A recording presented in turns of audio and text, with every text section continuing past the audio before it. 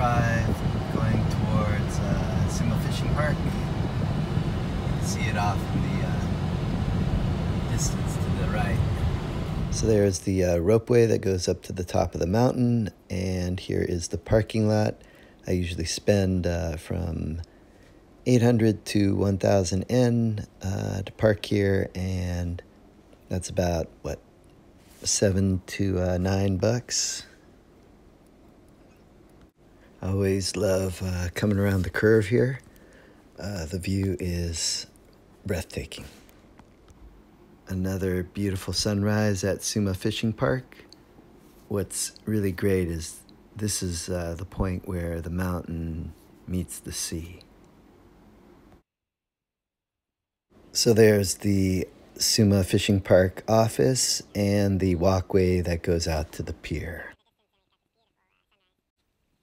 It always takes a lot longer to put on all the winter gear and trying to catch up to Tom. So I thought I was going to be slick by diving underwater out to the point where the currents hit. Normally there's a ton of fish there, but wintertime, it's like a ghost town. Nothing. So I'm backtracking a little bit, and what the? There's this thing that basically it's flapping back and forth. It looks like a tiny bat, like a jelly bat, and it is flipping back and forth. And I'm thinking, oh man, I have discovered something new, some kind of like water wing or something. It's not big, but the more I looked at it, the more I thought, wait a minute, is that a sea slug? Because I had been studying about sea slugs, and they basically have this feathery gill area in the mid part of their body, and this is what this thing had, although it looked perfectly symmetrical. And I just waited until it hit the bottom to see if it would attach and start acting like a slug instead of like a bat wing. And it drifted a bit and didn't really take hold for a while.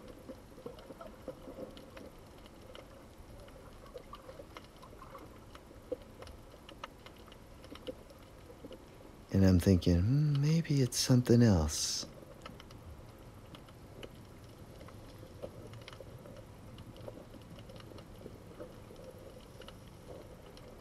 But it certainly is changing, looking more and more like a slug rather than a symmetrical wing. And sure enough, it finally attached itself on its favorite rock.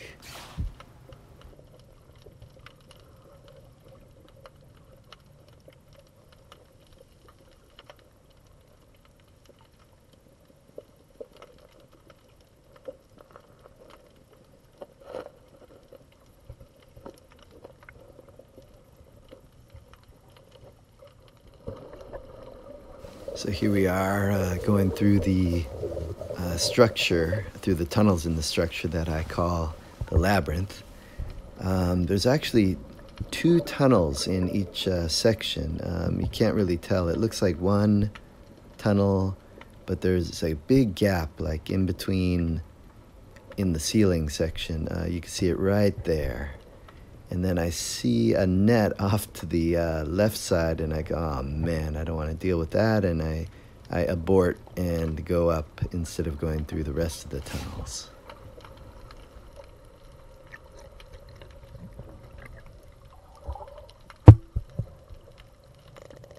Watch out for nets here. So for Kobe waters, this is a pretty clear day. Even from the surface, we could sort of see these little tube things, just the circular shape from the top, 10 meters up, and just dove down to them. And yeah, it's just a complex. It's like macaroni. One of these tubes, yeah, this one right here reminded me of an eclipse of the sun. I wanted to swim all the way through, but I decided, nah, don't think I'm skinny enough.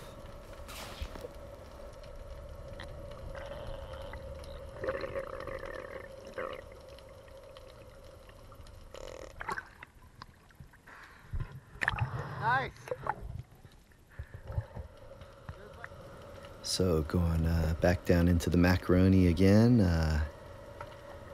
All these tubes, concrete tubes that they've sunk in. Some of these fish, the shape of them were kind of goldfish, like kind of plump in the midsection and then skinny in the tail area. And oh, there was a tie, and it didn't quite see me. Like just my head was peeking over the edge, and it was sort of checking me out. And then I think I made too much noise, and it got scared off. I was actually extending the selfie stick towards it at that point. Just got to be more stealthy.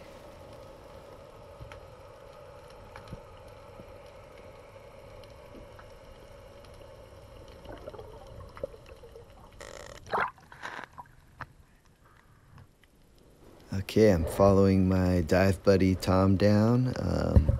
This section here is about 10 meters deep, and he is heading straight for the bottom.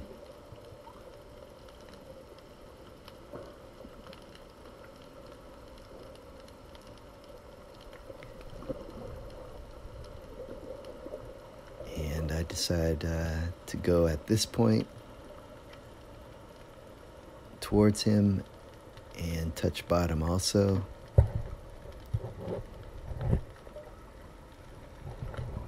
And was still feeling good, so decided to check more of these macaroni tubes. It'd be funny to get a picture of one of us sleeping in there, like camping style.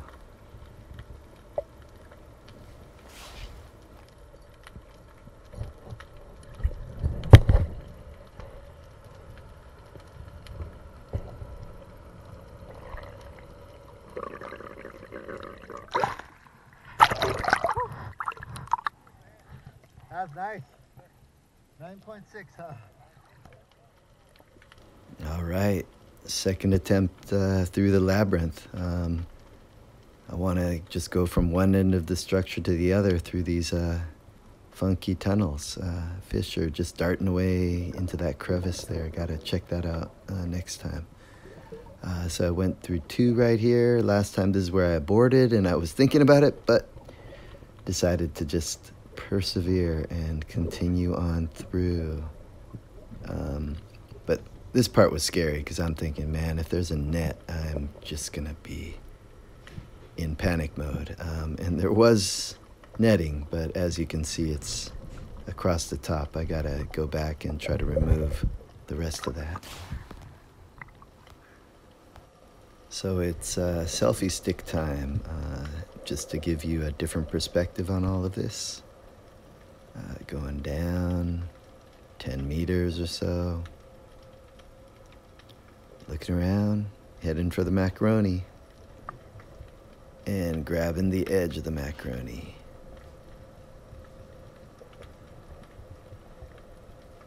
I must say that I'm not too happy with the visual. I'll kick the camera right there. I'm not too happy with the visual look of the new mask. It makes me look like a monster. So we've got one of the bigger pufferfish here with the yellow eyes or orange eyes, and it seems during the winter they're kind of mellow. They don't really swim away quickly. Sometimes they just lie there and just say, looking like they're just thinking, yeah, I'm full of poison. You're not gonna mess with me. So here we are. This is our junk industrial swimming playground. Just debris all around the bottom. Everything is covered with layers of crust, organisms on top of organisms, and just all kinds of funky stuff that has fallen off of the pier or been dropped by fishermen, who knows. Grating, fences, pipes, wires, and what else? sometimes nets, which I do not like. If you've seen my video where I actually get stuck in a net, my ankle gets caught in a net. I'm not a fan of nets. I do not underestimate them anymore.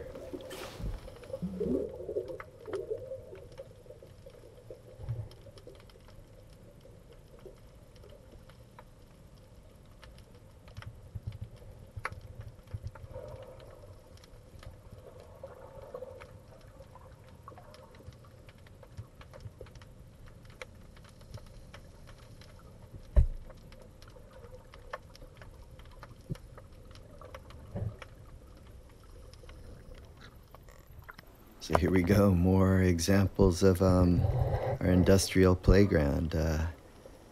Just like the Amazon with vines, except everything's just like cables and wires and stuff just crusted over with all kinds of wildlife, shells, barnacles, and then just the junk that's on the floor. Like a lot of it, you can't even tell what it is. That's definitely the fencing that used to go around the top of the pier.